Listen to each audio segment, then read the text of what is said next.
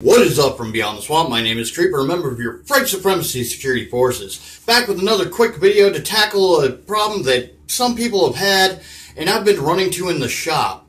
The 9mm dilemma. Not just the standard problem of, well, finding 9mm, but what types of 9mm there are out there, because there's more than just the standard 9mm that we've grown to know and love. We're going to be covering a few quick things just for clarification, and, well, not to get this taken down.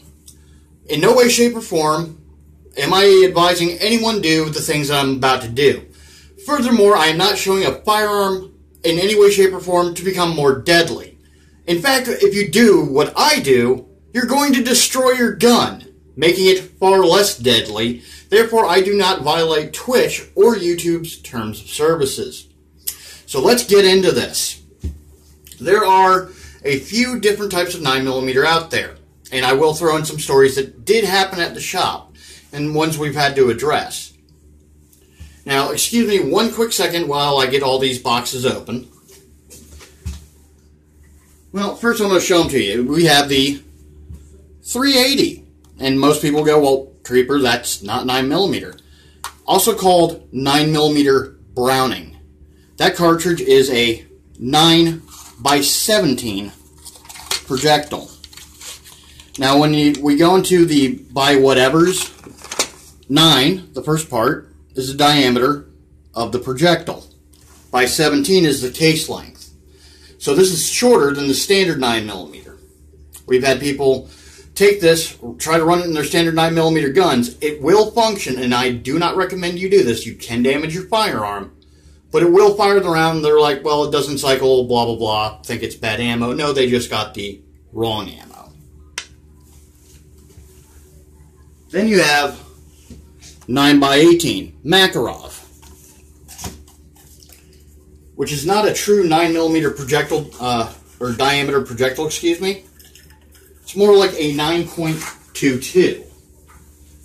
This is Russian manufactured, steel case lacquer, round nose.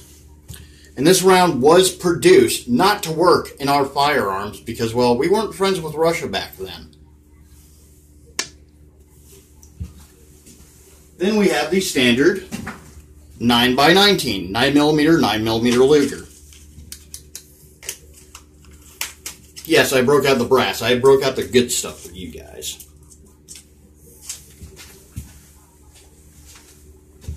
Diameter projectile. 19mm on the case length. Then one, a lot of people don't know exists. 9x23 Largo, which is a Spanish word for large.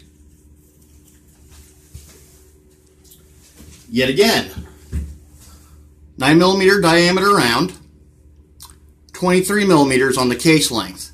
Just to give it size comparison, here it is next to the standard 9x19. Now, we've had at the armory all manner of people not requisition the proper ammunition for their firearm. Beyond me, I don't think anyone uses the 9x23, and I just use that in my Astra 400 when I'm having fun at the range.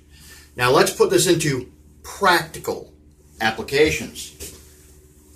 We're going to be using my CZ75 in standard 9mm for a 9mm barrel. Excuse me while I take this down. Look, Twitch and YouTube, I'm making the gun less deadly.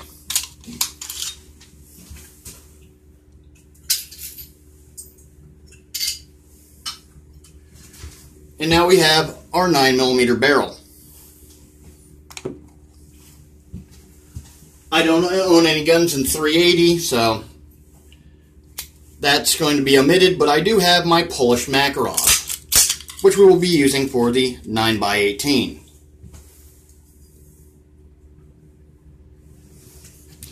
So let's actually start off with Makarov because it's the one in my hand. Here's your barrel breech. Let's try 9x23. No, I don't think that's going to close. And if it does and fires, well, this gun's going to IED in your hand. Let's try the 9x19. Same deal, sits just out of battery, and that's by design. Comblock did not want us using our ammunition in their guns. Oops. And well, we know the 9x19 is going to fit in there, so let's just for fun try the 380. And that sits in there well enough, but not quite meant for the gun. I would not fire that.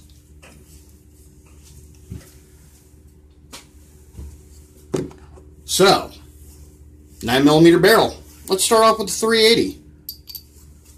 Fits in there, and I've firsthand seen it. It will fire in there. I'm not recommending you do it. It won't cycle properly in your gun, or you may even damage your gun.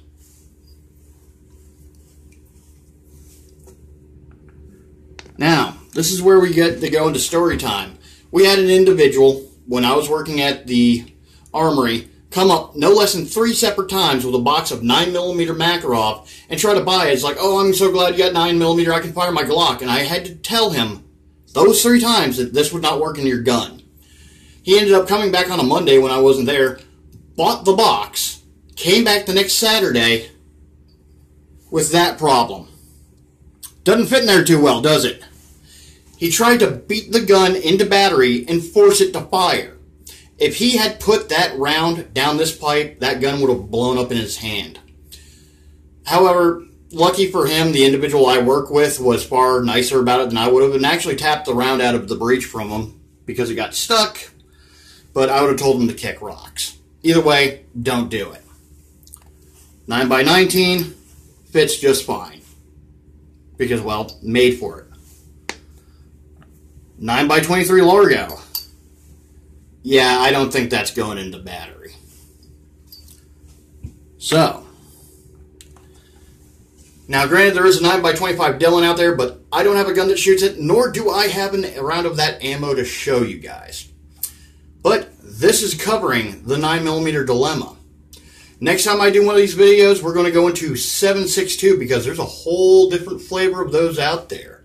But now, you guys armed with this knowledge can use the proper ammo in your proper firearms so you all can stay safe out there.